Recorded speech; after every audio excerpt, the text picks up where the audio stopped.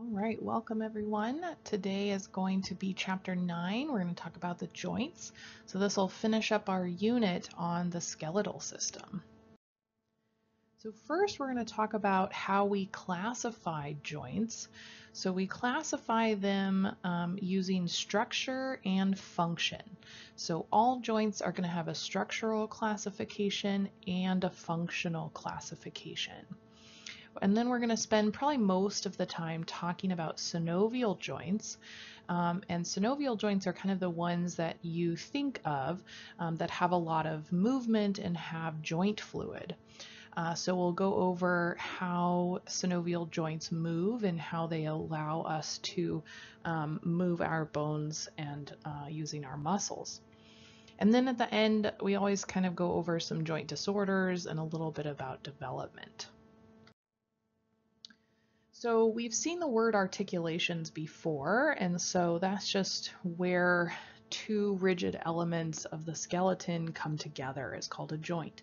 So you have two long bones or two bones, period, the ends of bones coming together, and where they come together is called an articulation or a joint.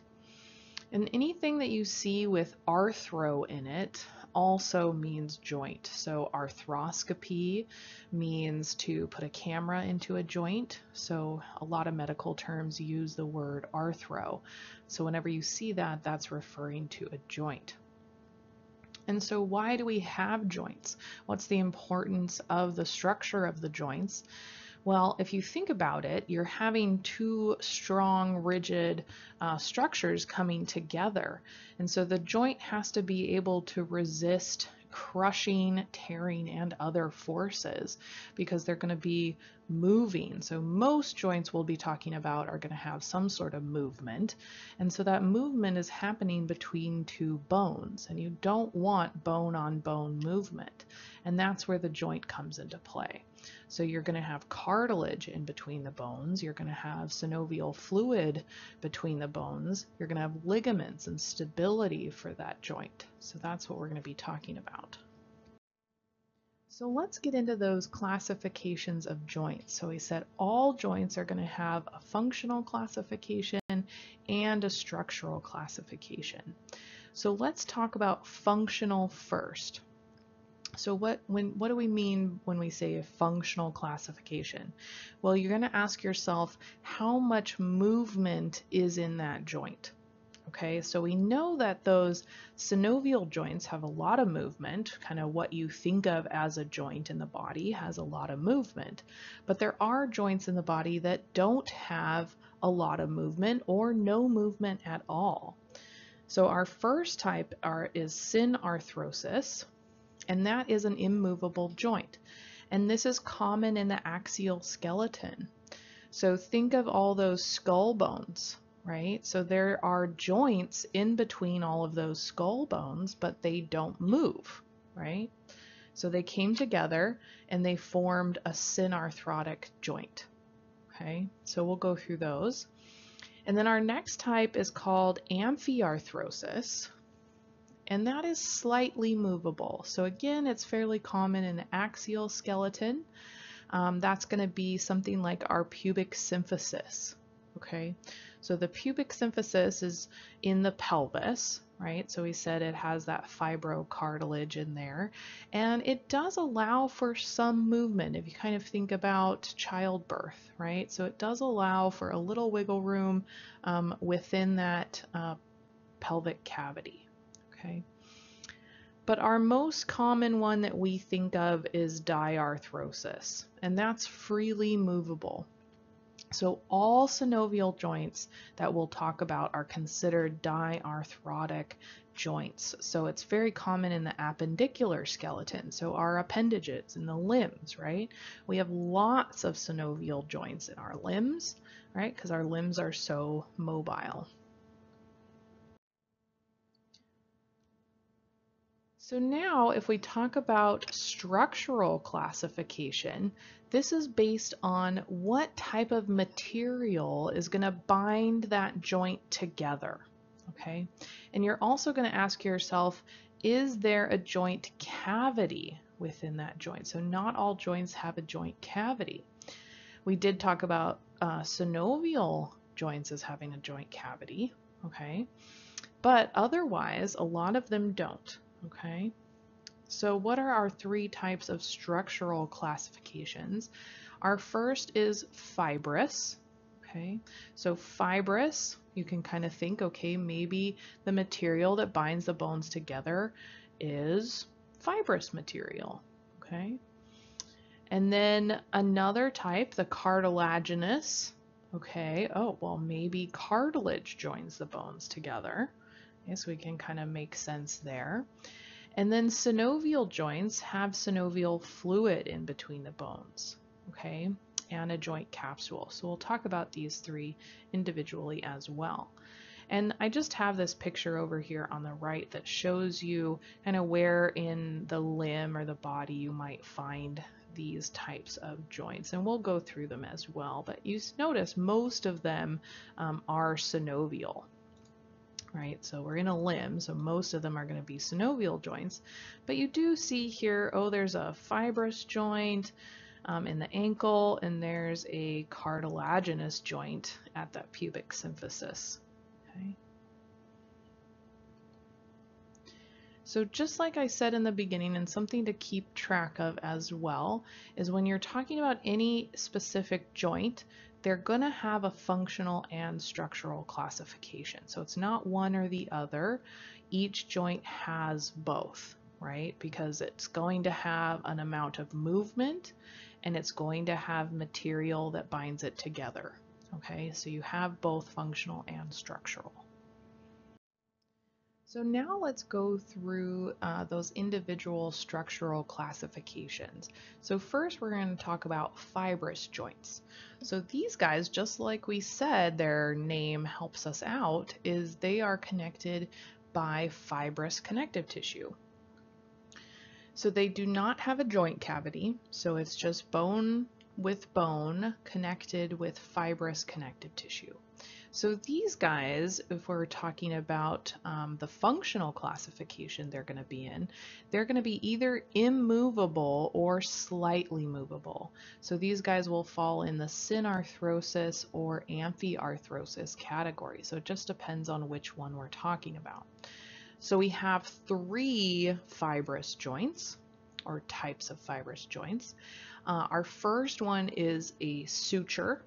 So we saw the sutures in the skull, right? So the skull bones come together and create sutures.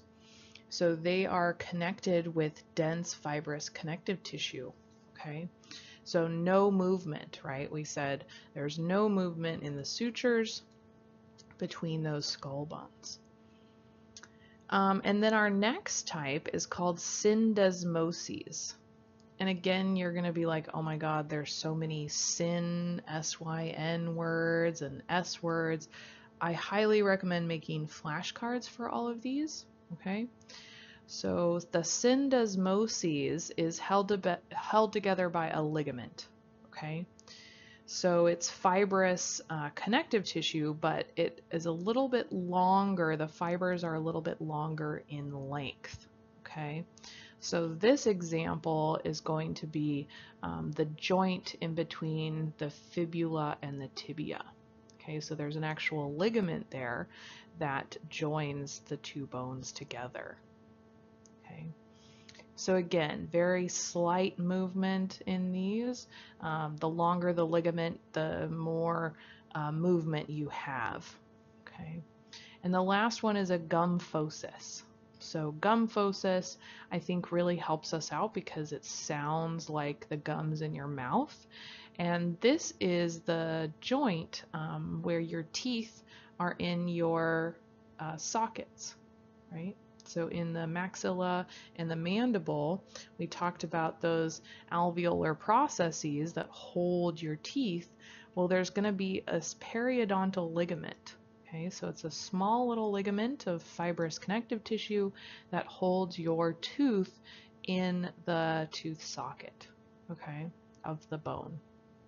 So these guys also don't have a lot of movement, right? It's a very short ligament, and your teeth shouldn't move in your in the bone, right? So not a lot of movement there. So let's go through these individually just to kind of give us a better idea, right? So suture joints are only found in the skull, right?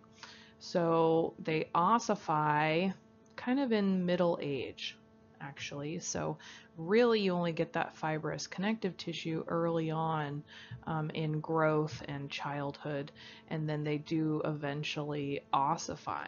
Okay, so it turns to bone, essentially. So they're only a true joint for, maybe half your life, which is kind of interesting. Okay, but very minimal connective tissue between the bones, no movement, right?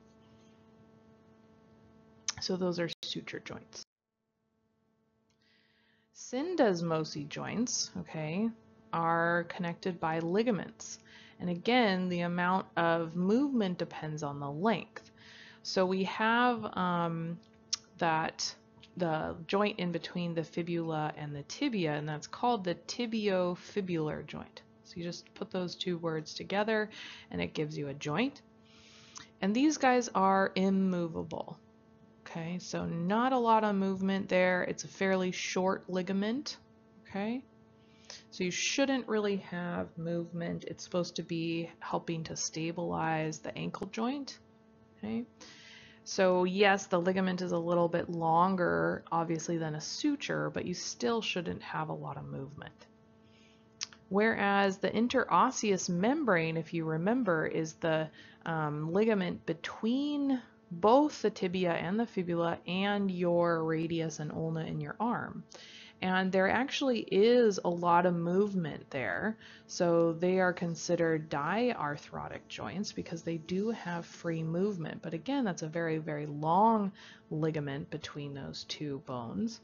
So again, that movement depends on the length of the ligament. And last but not least, we have that gum phocis, which is really easy to remember because of the gum part. It sounds like your gums in your teeth. So these guys are holding the tooth root to the bone, and that's that periodontal ligament, right? So now let's go through the cartilaginous joints. So these guys are united by cartilage. So whereas we had our fibrous joints, which are connected with fibrous connective tissue, now we have cartilage, right?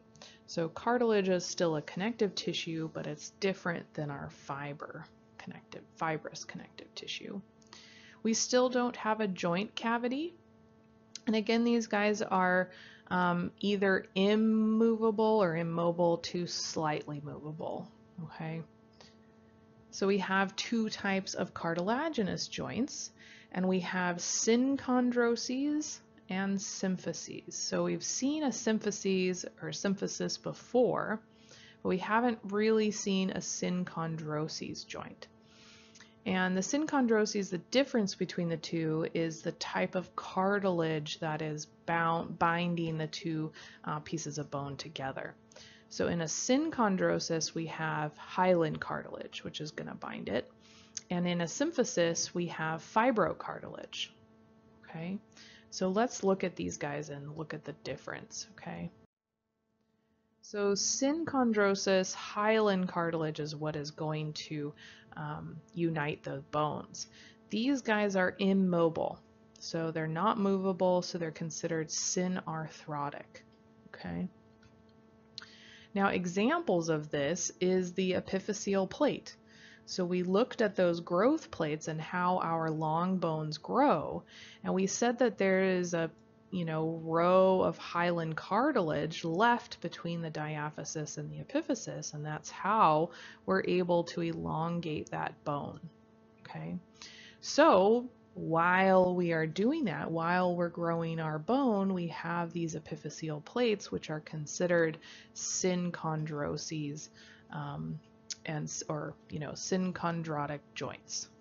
Okay, so yes, it's a joint, but again, we only have it during our childhood while we're growing.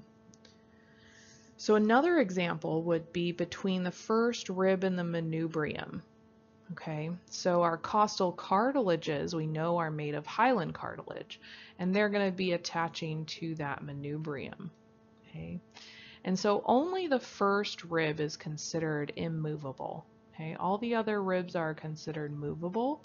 So this is the only one that's considered a synchondrotic joint.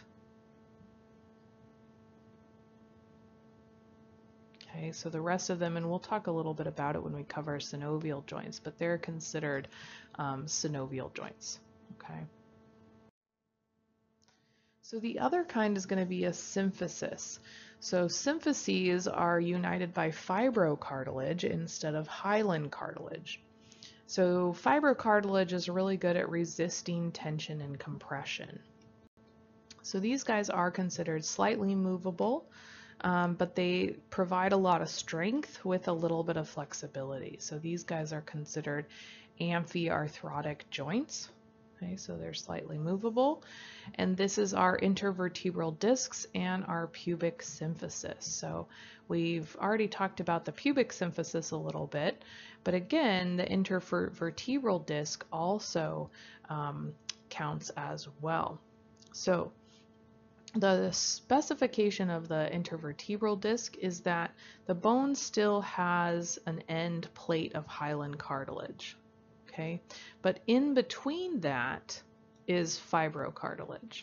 So even though the bones have the hyaline cartilage on there, they're united by the fibrocartilage, which makes them a symphysis instead of our synchondrotic or synchondrosis. Okay.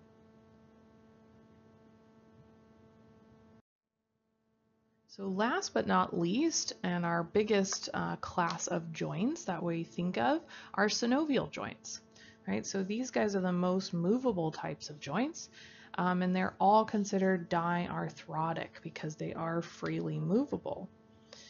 They also all contain a fluid-filled joint cavity. Okay, so none of the other ones we've talked about so far have a fluid-filled cavity. Okay, so it's usually just, so it's bone connected with fibrous connective tissue or cartilage.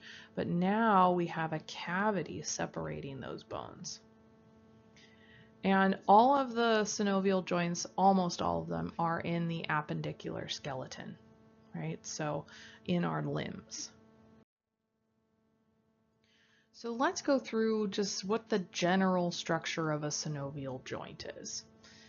So they're going to have articular cartilage. Okay, so at the ends of the long bones, they're going to have hyaline cartilage. There's going to be a joint cavity. So this is a potential space that holds fluid. And then there's going to be fluid, right? So synovial fluid.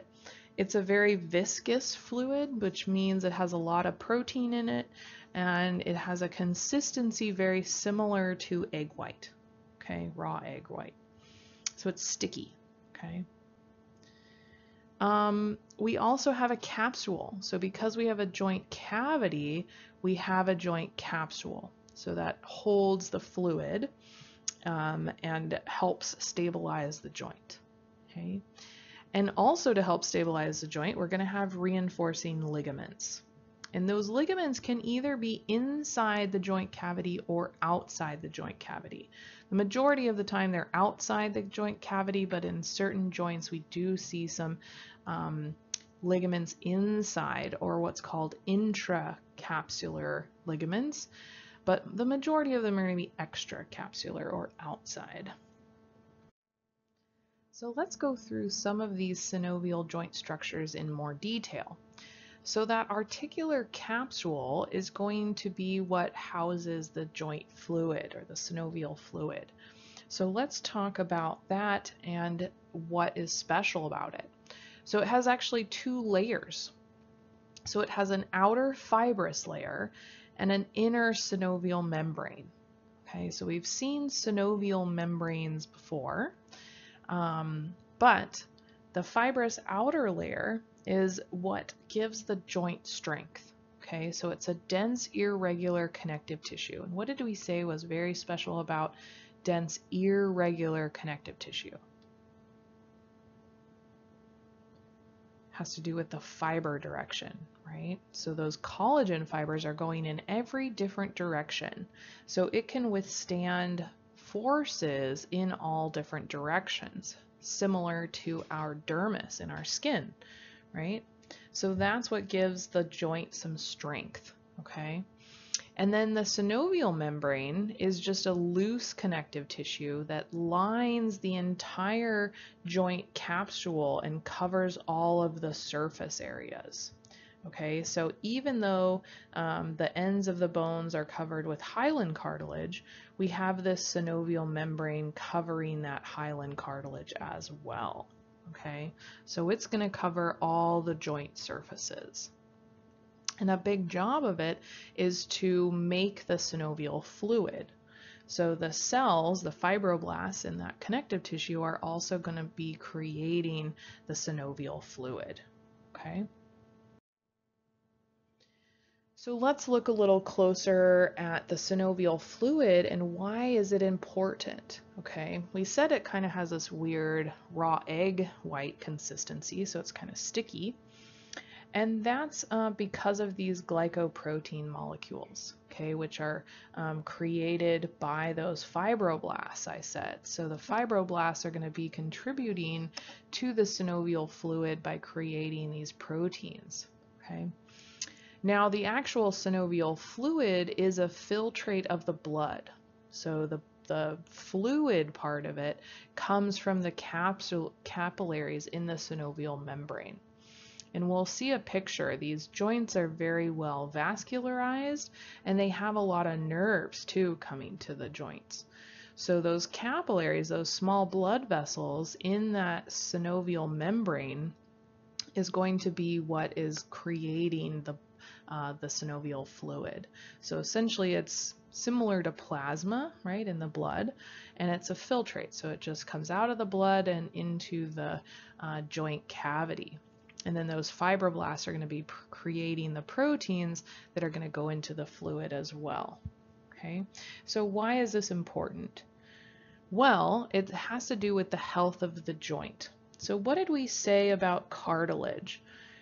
Cartilage sucks at healing, right? So it's really good at taking compressive forces. But what happens is it's really bad at healing. And that means it kind of sucks at getting nutrients as well. So it has no blood supply. But what it does have is a joint cavity with joint fluid in it, with synovial fluid. And the synovial fluid has a ton of nutrients in it because it's a filtrate of the blood, it's got these great proteins. And so what happens is a function called weeping lubrication happens when you move. So when you move a joint, you're moving that synovial fluid around the joint. And the pressure in that joint actually squeezes the synovial fluid in and out of that hyaline cartilage. So it kind of, think of it like a sponge or something like that, right? You're going to squish the fluid in and you're going to squish the fluid out.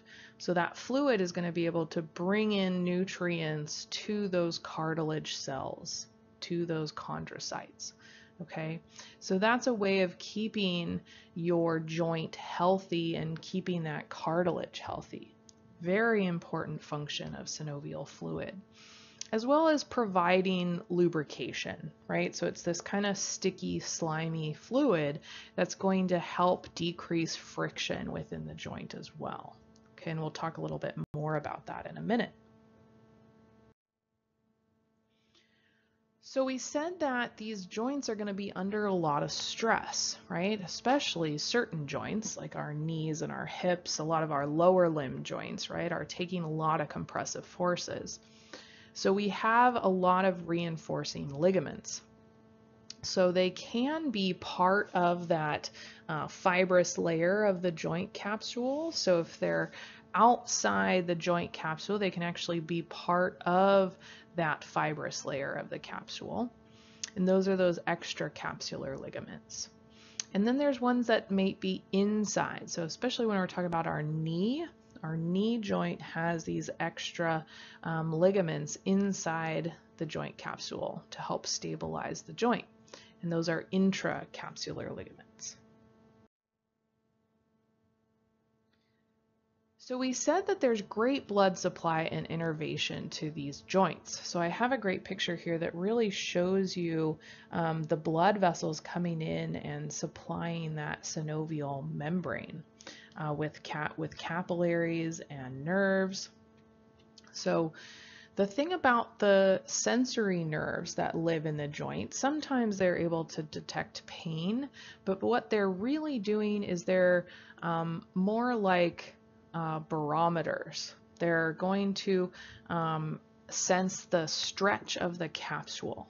Okay, so they can feel, it allows your consciousness to understand how much you're bending and stretching that joint. Okay, so that's really their whole goal, is to monitor the stretch and the bending in the joint so that you don't overbend or overstretch the joint.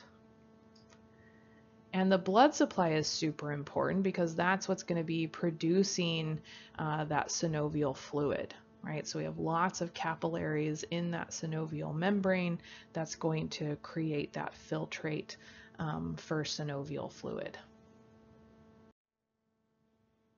So how do synovial joints function? So we said that they're under a lot of stress, right? So they're subject to a lot of friction and compressive forces. So we call them lubricating devices. So essentially there's going to be structures that are going to help them compensate for all this friction and compressive forces, okay? Because friction is really bad for the joint, because again, we said that cartilage is really bad at healing. So we don't want to damage our cartilage ever. So if we add too much friction or we overheat the joint, it's going to destroy that cartilage tissue, and that could definitely lead to arthritis. Or if you damage or injure that joint somehow, that also will lead to arthritis. So we said that that weeping lubrication is really important, and that's part of this lubricating device, is that that synovial fluid is going to be squished in and out of the hyaline cartilage. And again, it also allows that cartilage to kind of ride on a slippery film, right? That egg white consistency is going to be really slick, and so that allows that cartilage to slide very easily across each other instead of getting stuck and adding to the friction. So it's going to decrease friction. Okay, so the whole point of the joint and the synovial joints are going to be decreasing friction and compensating for these outside forces.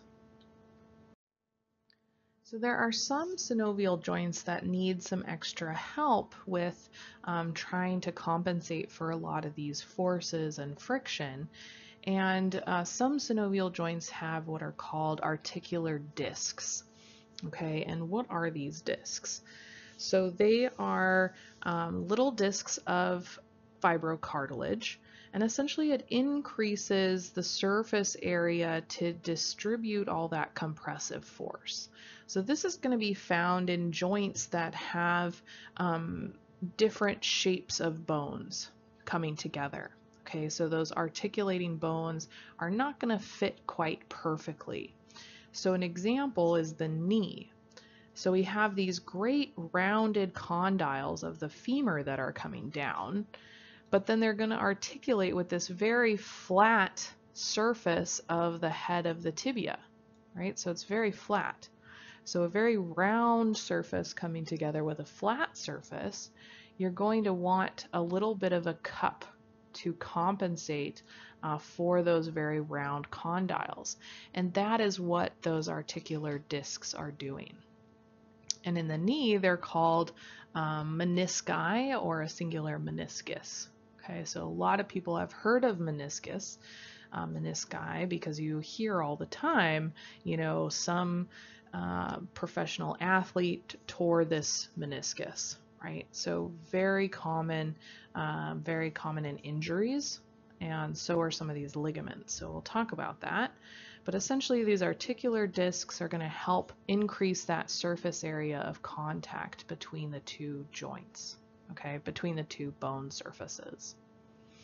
So the knee is the best example, but we do find a articular disc in the temporomandibular joint as well. That's your jaw. So there's two more structures that are going to help decrease friction in those synovial joints. And they are not synovial joints themselves, but they are closed bags of lubricant or that synovial fluid. And essentially they're in places to kind of take up maybe space in the joint between a bone and another bone or a tendon.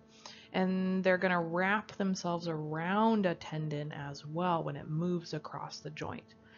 So a bursa, think of it kind of like a water balloon. It's going to be this flattened fibrous sac full of fluid, and it's lined by a synovial membrane, so very similar to a joint capsule or an articular capsule. And it's going to be stuck maybe in places where there is some space that needs to be taken up.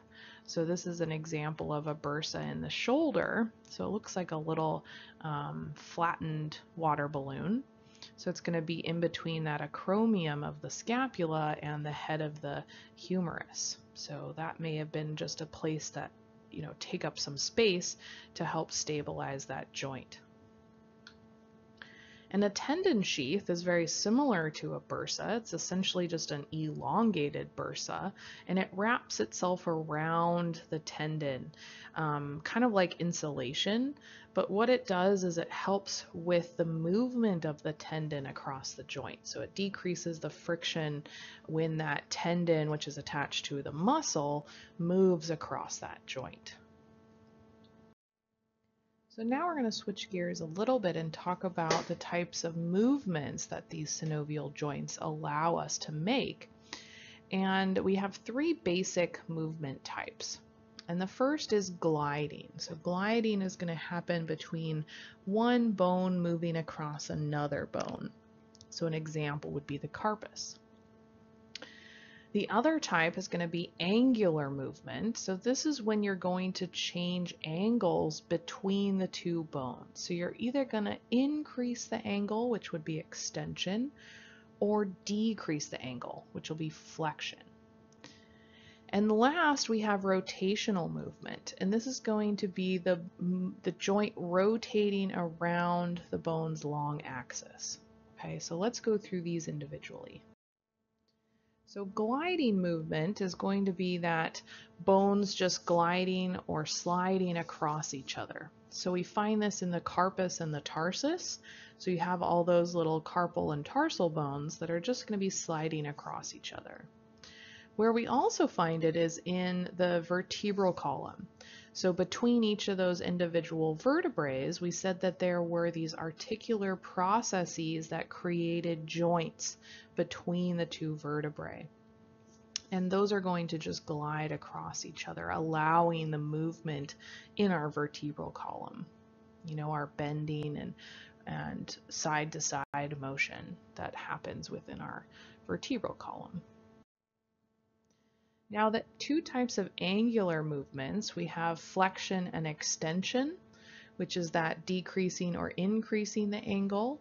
Flexion, you're going to be decreasing the angle between the two bones. Extension, you're going to be increasing the angle between the bones. Okay, and there's some examples down here in the picture. And then the other type of angular movement is abduction and adduction. Okay, so how I like to remember the difference between these two is abduction, you're being abducted away from the body, okay, by maybe aliens. Adduction, you're going to be adding back to the body. Okay, so abduction and adduction. The example on the right there of your arm going away from your body and coming back or adding to your body.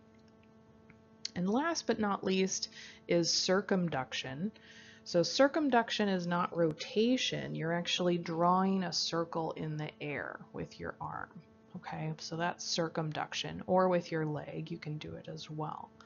So circumduction is drawing that circle. Now rotational movement is going to be the movement around the bone's long axis. So we see this between C1 and C2 in the neck. right? So we saw that that axis, or C2, has the dens, which is that little protrusion that sits on the atlas and allows for us to rotate our head, left and right, as if you're saying no. We also find this in the hip and the shoulder joint. And if you rotate it medially or towards the midline, that's medial rotation. If you rotate it outward or away, then that's lateral rotation. Okay. So there's also some special movements that we find in the body as well that have their own names because they may be a combination of some of these other movements. So we have inversion and eversion, which is just turning the sole of your foot inward and outward. Supination, which is rotating your forearm up and down, and then your palm either face down or face up. So supination is bringing your forearm laterally and your palm facing up. Pronation is rotating medially and palm facing down. So we can see these movements in the next picture. So inversion, you're bringing the sole of your foot medially or inward, and then eversion, you're turning that sole of your foot laterally or outward. And then pronation, you're rotating your forearm medially so that the palm faces down or posteriorly. Again, you're talking about anatomical position, right, all the time. Supination, you're rotating that forearm laterally so the palm faces anteriorly. What I kind of like to think about, how to remind myself, is supination, you're going to have your palm up to catch the soup or hold your soup, okay? If you like that way to remember it. So now we can go through some of these other special movements as well, and you can find a lot of the basic movements on Visible Body too, and I highly recommend maybe Googling the movements of all of these to kind of get a better idea of the movements in action instead of just the pictures. So we have elevation and depression, protraction and retraction. So the example here is with the mandible, but I actually like it better with the scapula, with your shoulders. So if you elevate your shoulders, right, you're lifting your scapula up. If you depress them, you're moving them downwards, right? Shrugging your shoulders versus pressing your shoulders down. Protraction and retraction. So protraction, you're moving anteriorly. So as if you're bringing your shoulders together in the front, or maybe like punching something, okay? Retraction is like you're squaring your shoulders and bringing those shoulder blades together. So that would be moving in a posterior direction. And then we have those examples of supination, pronation, inversion, and eversion. But we also have some other special movements as well. So just in our hands, the opposition just means pressing each finger against the thumb. Okay. So a lot of animals can't do that, right? So we have that special thumb movement. And then in our ankle, we have what's called dorsiflexion and plantar flexion. So instead of saying, the ankle is flexing, but the toes are extending, you're going to say dorsiflexion. So the toes are coming upward and pointing upward towards the sky. Whereas plantar flexion, you're pointing your toes toward the ground, okay? So again, instead of saying multiple movements in the ankles and toes, we just give it one name. So now that we know all of the movements that the synovial joints allow us to make, we can now classify all these synovial joints by their shape. So first we're going to talk about the plane joint. And these pictures are all from your textbook, so you can look them up. So the plane joint is going to be the sliding or the gliding movement of two flat articular surfaces. So we see that in the tarsus and the carpus and in the vertebrae, right? So that's that gliding motion. So we call these types of joints that are doing that gliding motion plane joints, okay? Now our second type is called a hinge joint. So these guys allow us to flex and extend. So a good example would be the elbow joint, right? So if you flex it, you're bringing your forearm up. If you extend it, you're bringing it down, okay? Another one would be an ankle, right? That ankle is a hinge joint, as well as your interphalangeal joints. So not your big knuckles, but in between all your phalanges. So you have two interphalangeal joints in each finger, except your thumb. You only have one, right? So those guys are doing flexion and extension. So they're a hinge joint. Now pivot joints do the rotational movement. So some examples of this we already talked about are atlantoaxial joint between the atlas and the axis, between C1 and C2 in the neck, right? So you have rotational movement. But another big one that's really important is the proximal radio-ulnar joint. So we said that the head of the radius articulates with the ulna, and essentially that head of the radius is super round, okay? So it can rotate around in a circle here, and that's how we get the movement of pronation and supination, okay? So that's that rotational movement in the elbow. So now we also have what's called a condylar joint or an ellipsoid joint. I like condylar better, okay? So these guys have kind of a rounded surface, and they can actually do two motions. So they have two angular motions, so they can do the flexion and extension, but also abduction and adduction. So the example here is that big knuckle, and that's called your metacarpophalangeal joint. So between the metacarpal bone and the first proximal phalange. And so if you do that, so if you stick your finger up in the air, I can flex and extend it backwards and forwards, but I can also waggle it side by side, side to side, and that's abduction and adduction. So I can do two different movements, right? Whereas if you isolate that joint and you just look at the rest of your finger, I can only flex and extend it. I cannot do abduction and adduction with those interphalangeal joints. This is the same with your wrist, right? So between the radius and the carpal bones, I can flex and extend, but I can also go left to right or abduction and adduction. Okay, so these guys are condylar joints. Okay, and condyle, like I said, you'll see the word condyle again, and that's just a rounded structure. So we see condyles at the ends of some of these long bones. Okay. Now, a very specific joint is the saddle joint. And the only real example of this is the carpometacarpal joint of the thumb. Okay, so this is the your big knuckle on your thumb.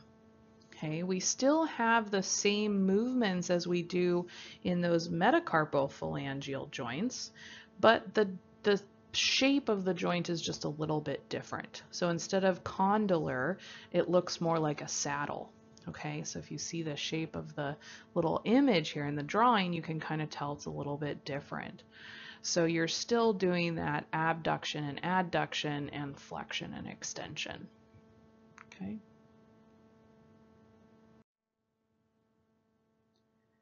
So last but not least is the ball and socket joint. So these guys can do just about every motion. Okay, so they're able to do all the synovial joint movements, okay, which is called multi-axial movement. Again, I'm not going to ask you specifically the uniaxial, biaxial, but I want you to know, be familiar with the types of movements these types of joints can do, okay? So our only two ball and socket joints are our shoulder and our hip. Okay, so you have a spherical head within a socket or a cup, right?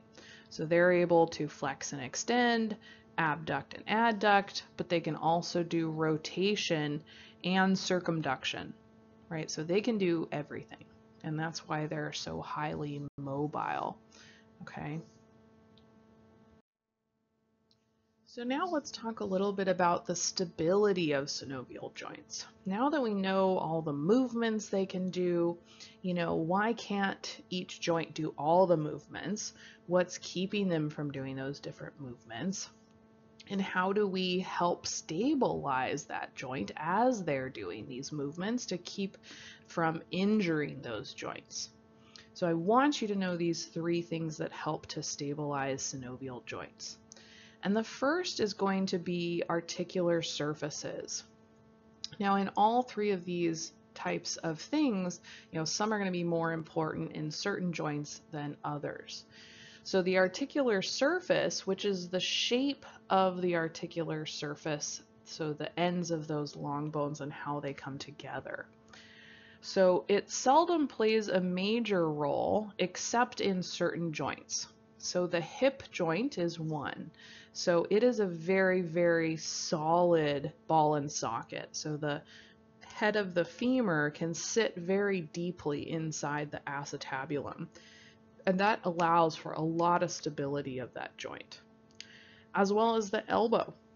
So the elbow, that trochlea sits so well within that trochlear fossa that it is like it's a true hinge, where the pieces fit perfectly together, right?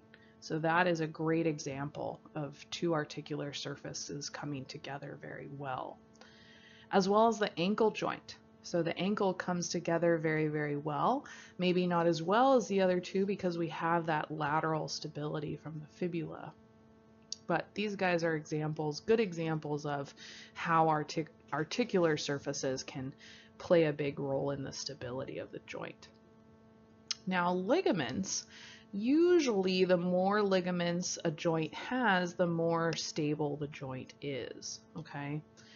So this really helps to hold the bones together really well. It helps to prevent excessive or undesirable movements within the joint. So we have lots of ligaments around the joints to try to help stabilize the joint, okay?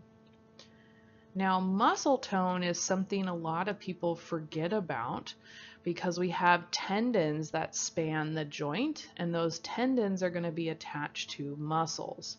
So when you keep muscle tension, it's going to keep tension on the tendon across that joint as well. So, ligaments are pretty obvious. They're bone to bone, but tendons are bone to muscle. So if you keep muscle tone, then you're going to keep tension on that tendon across the joint. And this is really important for the shoulder joint and the knee joint. So a lot of people have heard of the rotator cuff in the shoulder, a torn rotator cuff. Well, the rotator cuff is just a couple of muscles that are on and around the shoulder, and those tendons span the shoulder joint, okay, and come together and help stabilize the joint. So that's the rotator cuff. But they're tendons attached to muscles, okay? So now let's go through and individually talk about some of our big joints in the body and why maybe they're a little bit special or they have some special features about them. So first we're going to talk about the shoulder joint, which is the glenohumeral joint, because remember the glenoid cavity, which is the cup, and then the head of the humerus. So that's our ball and socket. It is the most freely movable joint in the body. Lots of movement in your shoulder, right? But the problem with having so much mobility is you lack the stability, which is why it's commonly injured. So there's a couple of things that try to help the stability of the joint. And the glenoid labrum is one, and it's a cartilaginous, fibrocartilaginous ring that tries to help fit the head of the humerus into the glenoid cavity. So if you look at the glenoid cavity, it's quite flat, and so it's not a very good cup. So the glenoid labrum tries to help expand that glenoid cavity and make it fit a little bit better. Kind of similar to an articular disc, like at least the idea of what it's trying to do. But some problems with the shoulder joint is that the articular capsule is quite thin and loose, so it's not adding to the stability of the joint. And we commonly get displaced shoulders, right? It's a very common problem because of this lack of stability. Muscle tendons try to help the joint stability, like we talked about that rotator cuff, which are those muscles and their associated tendons, to try to help stabilize that joint. So if you actually look at this picture, we have a lot of tendons that are coming in and spiraling in around the joint, and they're cut here, right? So they're spiraling over across the joint, and those are the rotator cuff muscles and tendons which are cut. So they try to help the stability of the joint. Now let's talk a little bit about the elbow. It's very straightforward. It's a very classic hinge joint. We said those bones fit very nicely together. So we have the ulna here and the trochlea of the humerus. So these guys come in, fold in together very, very well.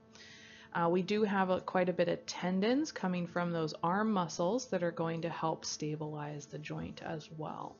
But the elbow is a pretty stable joint, very classic hinge joint. Now we talked a bit about the hand joints, right? So we won't spend too much time on this, but your wrist has a couple of joints. You have the radiocarpal joint, which is your radius coming into the carpal bones, right? And that's that condylar joint, which has the two different motions. You have the intercarpal joints, right, which is within the wrist as well. And those are those plane joints that are going to be sliding or gliding across each other. And then if we continue with the hand, right, we have those metacarpophalangeal joints, or those big knuckles, and they're condylar joints. So they're going to allow to do the two different movements just like the wrist, right? Flexion, extension, abduction, adduction. And then those interphalangeal joints are just straight hinge joints, okay? They are not going to be able to do the abduction and adduction, only flexion and extension. So our other ball and socket joint, the hip joint, is a very classic ball and socket joint. And the stability really comes from good capsular ligaments as well as the acetabulum. And we said that the acetabulum is a really good deep cup, and the head of the femur fits very well in there. So it limits the mobility. So we have less mobility than the shoulder, but we do have a lot more stability, okay? And a lot of people think that the ligament of the head of the femur is for stability, but it really has more to do with blood supply to the head of the femur, which is quite interesting.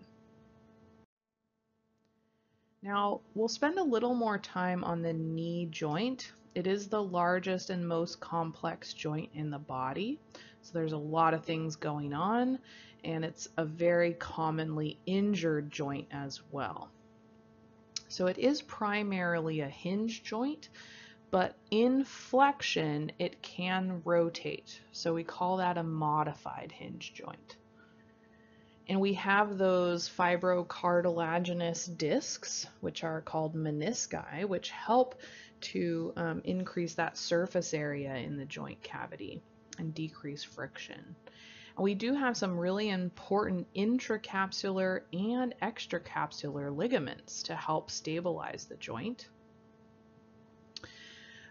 We do have another joint because we have another bone, and we have the patella across the top of across the anterior side of the knee.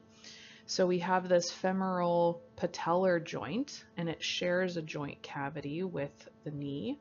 But essentially it allows the patella to slide across the anterior side of the joint without creating friction across the femur, okay?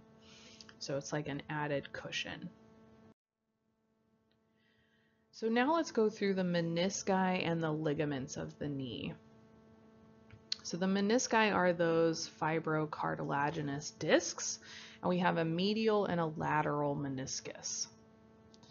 And then the ligaments, we have both extracapsular and intracapsular ligaments. So the extracapsular ligaments are the collateral ligaments. So you can either call them the lateral and medial collateral ligaments or the fibular and tibial collateral ligaments. And how you remember that is the fibula is always lateral. So fibula has an L in there for lateral, okay? And these guys become taut when the knee is extended, okay?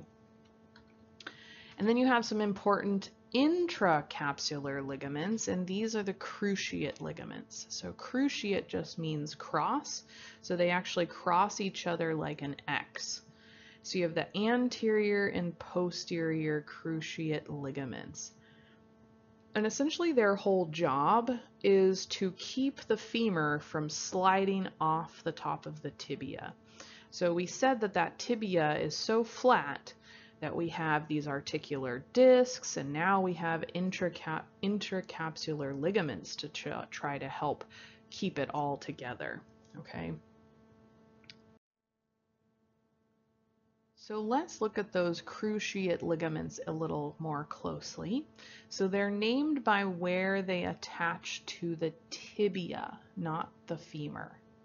So anterior cruciate ligament attaches to the anterior surface of the tibia, and then the posterior cruciate ligament attaches posteriorly on the tibia, okay? So now the cruciate ligaments are important for preventing undesirable movement within the knee.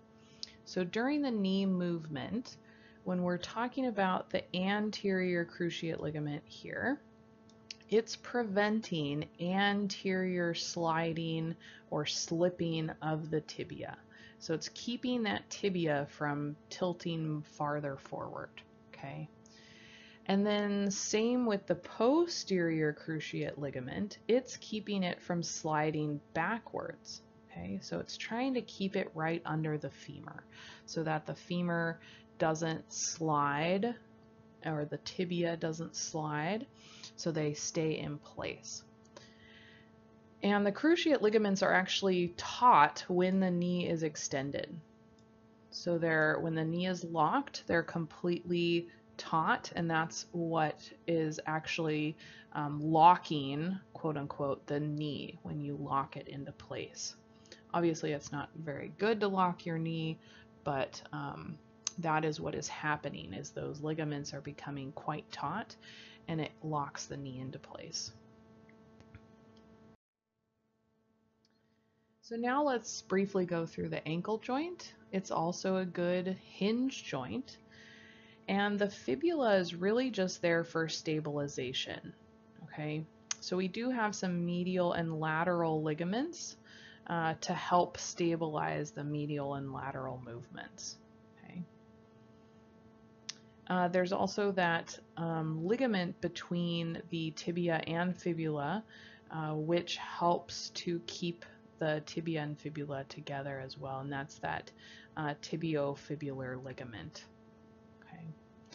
So these are those syndesmoses joints where they're brought together by fibrous connective tissue trying to not allow very much movement between the tibia and fibula. Okay. So now let's finish up this lecture with some joint disorders. So just like we were talking about that knee, the knee undergoes a lot of traumatic stress, right? So joints are very prone to stress, which in turn makes them very susceptible to injury. So friction is also bad for joints, and that can just be wear and tear, right? So friction is very bad for the joint as well as obviously injury. So the other thing about joints as well is they're easily affected by inflammatory processes as well as degenerative processes.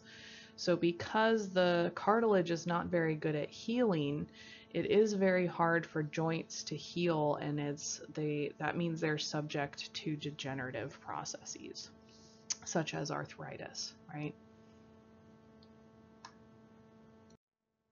So now let's go through some of these common joint injuries. So we can have a torn cartilage, and the most common is the menisci of the knee. So a torn meniscus. Less common do you find actually the articular cartilage being torn. Usually it's the fibrocartilage of those articular discs. Another common injury is a sprain. So these are ligaments of the joint that are either stretched or torn.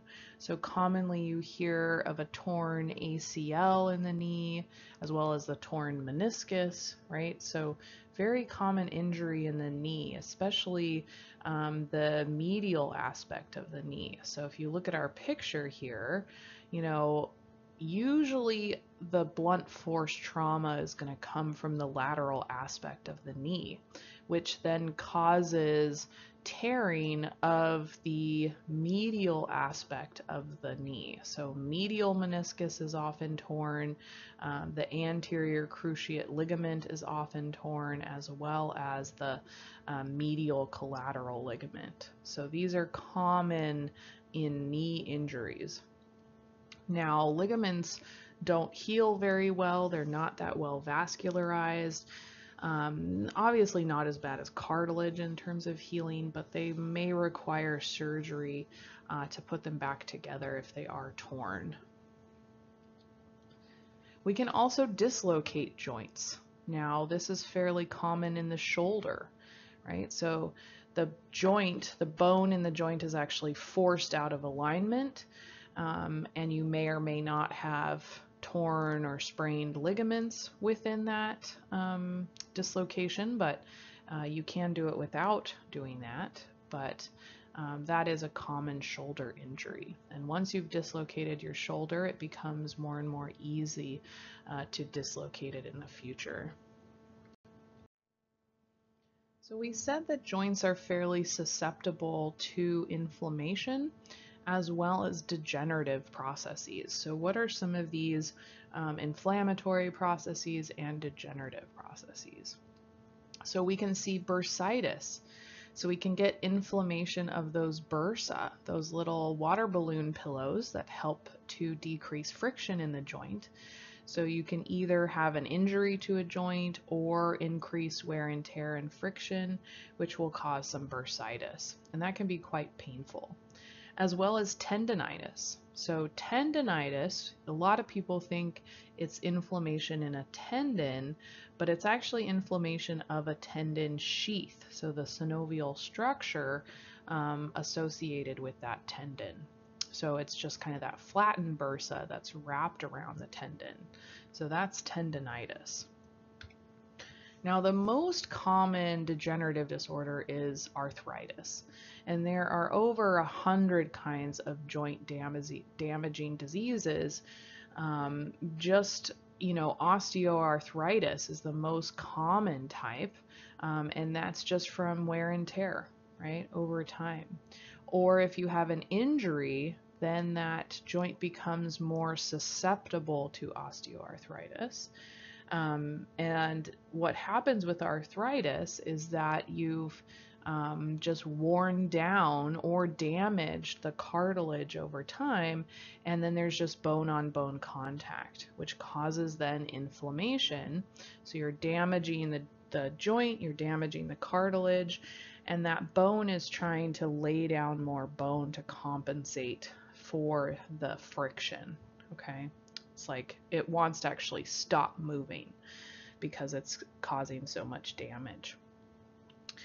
Rheumatoid arthritis is a very specific type of arthritis, and it's a chronic autoimmune inflammatory disease. So autoimmune just means that your own body is attacking itself and causing the inflammation. So that's a very specific type of arthritis. And on the right-hand side, you can see a normal joint on the bottom and then an inflamed joint on the top. And this is from an arthroscopy, so they actually can put a camera into the joint to see what's going on in there, and they can actually do surgery that way as well. So again, arthritis, what is happening when you get this inflammation in a joint? Why does it cause arthritis? Well, essentially, either you injure the joint or just over time, wear and tear and age, you're getting inflammation in that joint, which causes a dysfunction in the synovial fluid. And when you disrupt the synovial fluid, or the synovial fluid is inflamed, it's not functioning correctly. And what was that really important for? That was important for the health of the cartilage. So essentially you need healthy synovial fluid to maintain cartilage health. So once you have inflammation in there, that synovial fluid can't do its job to keep that cartilage healthy, and you have degeneration of the cartilage over time. And again, so your bone is then trying to lay down more bone to keep it from moving. And that's where you get joint space narrowing, because not only is the cartilage going away, so if we look at our radiographs here you have a nice normal joint space, okay, in between the head of the femur and the acetabulum. Whereas here in an arthritic joint, you see that there's almost direct bone-on-bone contact. And all this fluffy white stuff around the joint is all new bone trying to be laid down to keep that joint from moving. Essentially, it's just trying to do damage control and say, hey, I really don't like the bone-on-bone contact. Let's try to immobilize the joint. And that's actually some fixes for some really bad joints, are to actually surgically immobilize the joint. So that sometimes happens in your back. People will do that. Or you can replace the joint, right? So here's a hip replacement, and you have an actual metal rod that's stuck down into the femur, and you create a new head of the femur that will act like a new joint, okay? Rheumatoid arthritis, right? We said that's very specific. So here's a hand on the left that's affected with rheumatoid arthritis, and another hand that's not. So common in elderly people as well. So a little bit about joint development and kind of your joints through life. Your joints really develop very early on. So by week 8 of fetal development, that's 2 months, your joints are really resembling adult joints. So that's pretty crazy to think about. And something to also think about is while your bones are growing, you have those growth plates, right? So you have those epiphyseal plates, and if you injure a joint, you may also injure a growth plate as well. So you have to consider that as well when you're talking about injuries to joints in young people. And obviously, as we get older, right, a lot of people develop osteoarthritis, and that's just that normal wear and tear and inflammation in joints that are just going to cause degenerative processes over time. But we can obviously combat that a little bit with exercise. So why is it important to exercise to maintain joint health? Right? So there's a lot of reasons, but more specifically, as we were talking about some certain things in this lecture, we talked about that synovial fluid and why it's so important. And it undergoes that weeping lubrication. So it squeezes in and out of that cartilage, maintaining a healthy cartilage.